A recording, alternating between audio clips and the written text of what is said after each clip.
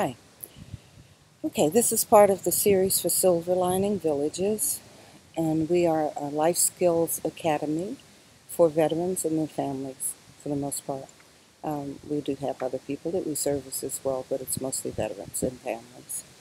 What we're going to do today is deal with the parts of EFT, just so that you understand how to do this. You will follow along with me as we do the actual exercises, but first I want to show you the places that you will tap. And this is getting to be commonly known as tapping. It's actually called Emotional Freedom Techniques, or EFT. And so the first thing I want you to know is where to tap. You're going to use 2 fingers at all times in order to tap. And the first place to know is called a karate chop. It's between this point and this point on your hand, and it's dead center. And you're going to tap with 2 fingers on that point. Okay, there's an acupressure point there. All right, for that. The second point will be top of your head. Okay, and it's dead center, top of your head. Okay, top of your head, 2 fingers again. Eyebrow or over eye is right here where your eyebrow starts, the beginning of your eyebrow. And you're going to tap with 2 fingers there. I'm going to take off my glasses. Tap with 2 fingers here.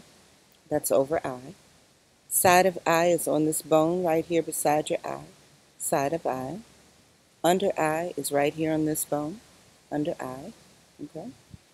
Under nose is right here in the center. Under nose. Chin is right in the crease. Okay. But right in the center. So that's your chin. Collarbone. You would find your collarbone. And as soon as you find the collarbone, just go right underneath it as if you could push the bone up. That's the point I want you to find. And that's collarbone. And then there's one called underarm. And where it is right here in the line directly underneath the pit of your arm. So it's going to be right there. So that's underarm. Okay? All right, so those are the points that you're going to use when you're using EFT. And that's all we're going to put on this tape. So you can refer to it again if you need to know exactly where the points are. All right, thank you.